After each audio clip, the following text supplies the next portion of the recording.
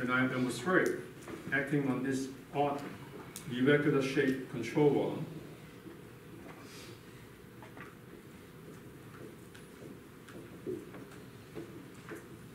And I cut it and ask myself, what's the net pressure force in the x direction? What's the answer? It's 0. It's 0. Do you see that? Okay, so all this detail will be useful in subsequent consideration. Because in the plate volume, the control volume is not a white cylinder, it's not a rectangle, it's an arbitrary shape. And I'm going to ask you what is the net pressure in 5 minutes. Yes? We're dealing with the continuity equation, you have the sum of the forces in the x or the y. When it comes to the example we did in the homework, would it be technically wrong to include the weight as the sum of the y, because it's not part of the flow? Well, first, if I understand your question, first and foremost, I don't want you to mix continuity equation with the momentum. They're totally decoupled. In continuity, there's no forces, no pressure, only velocity and area. That's your continuity. Momentum. Okay, the momentum equation, ask that again. So if you have the sum of the forces, in this case we have the sum of the forces in y, Yeah. would it be wrong if we include the weight of the nozzle and the water in that equation? Like, No, you should include that. even though they're not acting on the flow itself? They're acting on the control volume. Okay. Okay, so let me write down the momentum equation. So this solution will be posted right after class, and I want all of you to look at that before you do the next set of homework, because that kind of question is exactly what some of you may be struggling. To that effect, let me just diverge momentarily. Every year there will be a handful of you, less than half a dozen. We take this equation, and for some reason that's beyond my comprehension, you will put this to 0. I think that may have come from the continuity, but that's wrong. That's absolutely baloney. Don't do that, okay? So hopefully, after I said that, maybe only 3 of you will do that. Okay? Now, let me just write out the momentum equation for this, and I can answer that question. So, the anchoring force, which in the solution coordinate is plus in the vertical direction, and the anchoring force, by my intuition, or even if I don't know it, I'm going to assume is pointing up. So that's my FA. Inside my control volume, I have to account for the weight of the water and the weight of the nozzle. And that's the term that has to be accounted for in my summation Fx. They act on my control volume, they're not acting on the water. I don't see the water, I just see the whole control volume. Right? Does that help? Okay, do I have to go further? Can I stop here? Is that okay?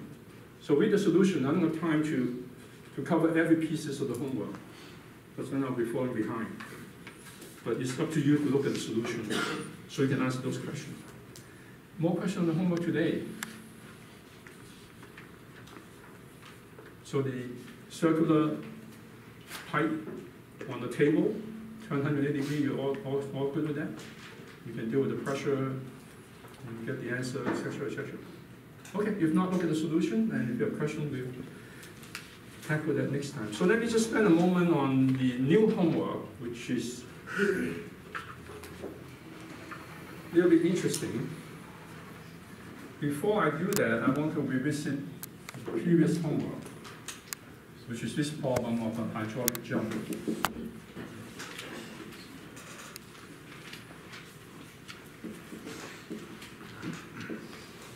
Where you were told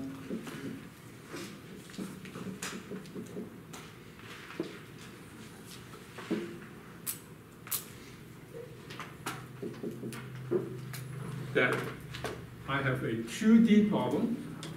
What does that mean? Someone help me quick. This is old homework, like 3 lectures ago. But it has to be important bearing now. 2D, yes? The image has a depth. Everything into the paper is the same, so it's per unit depth, right? And you're asked for this problem where the velocity profile is different at the exit, not uniform, and the zero velocity here because of, anyone remember? No slips. Low slip, thank you, that's very nice. Low slip, friction, grabbing the fluid, you're not going anywhere because I'm not moving. So zero velocity. And for this, continuity has to be changed. On the uniform side, it's very simple, rho VA, same thing. On the x side, I have to integrate rho V from 0 to h. Now I need a differential area. What is the differential area for this problem? This is y. Anyone remember? So this is dA. What's dA? What's dA? dy times y. dy times per unit depth. So I took a strip. So remember this? You have done it, right? Have you even looked at the solution printed or posted? Because you're going to need that now. What happens if I change the problem and make it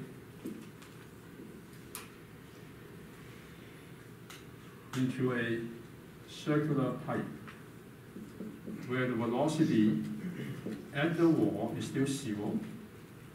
It has a maximum at the center. What problem you will call this? 2D? 3D? You can make it a little bit simpler than 3D. Axis symmetric. Right. Axis symmetric. Have you seen that before? Well, of course. That's axis symmetric. So how would you do your differential area if now I have an axis symmetric circular pipe? How would the mass flow rate be calculated? Do you understand my question? The velocity profile is given, it's a parabola, it's in the problem statement, you can look that up. Right? How will I alter? Still have to integrate, still have to have a rho. I'm sorry, this should be a little bit more careful. This capital V should be replaced by small u, where u is a function of the coordinate y. So here I have to replace velocity u is a function of the radius, which is given in the problem statement. What did I replace the dA with? Now I had axis symmetric circular pipe. Yeah? dr? Not quite. Yeah? Do you do like a revolution thing where you do pi and then square? Your integrate? differential area now becomes a circular strip.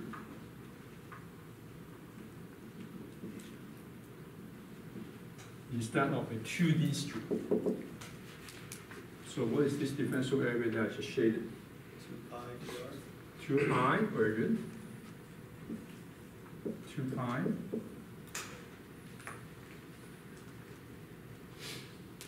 So this is radius. The strip thickness is dr. What is the area of this shaded strip? Circular strip. What is the area? Like the outside radius minus the inner radius? No. 2 pi dr. 2 pi.